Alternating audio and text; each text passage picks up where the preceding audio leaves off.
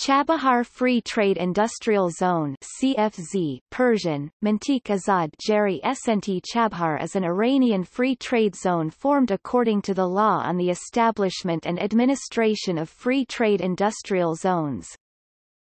Chabahar Free Trade-Industrial Zone was established in 1992 along with the two other free trade zones Keshem and Kish Island to use global expertise mostly from Southeast Asia as a tool for the development of the country, accelerating the accomplishment of infrastructure, creation of employment, and representation in global markets. The Chabahar Free Trade-Industrial Zone achieved its importance mainly from its geographical location as the shortest and the most secure route connecting Central Asian independent states (CIS) and Afghanistan to warm waters and its proximity to one of the largest oil, gas and mineral resources of the world and as the only ocean port of the country.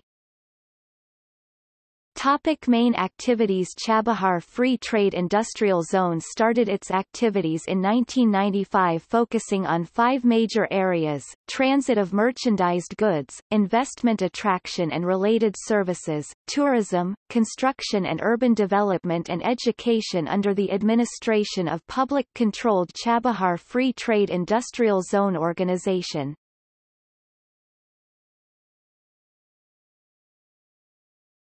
Topic: May 2016 agreements between Iran and India.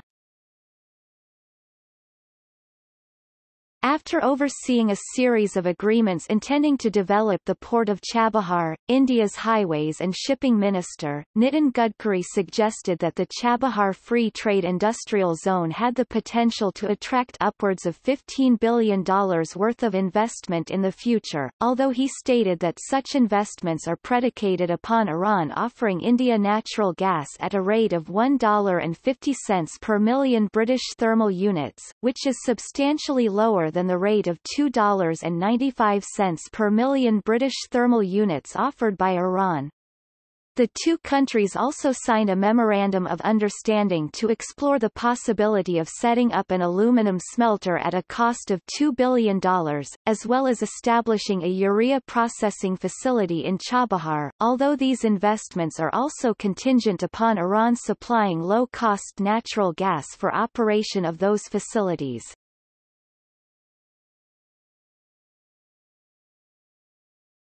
Topic. See also: International rankings of Iran.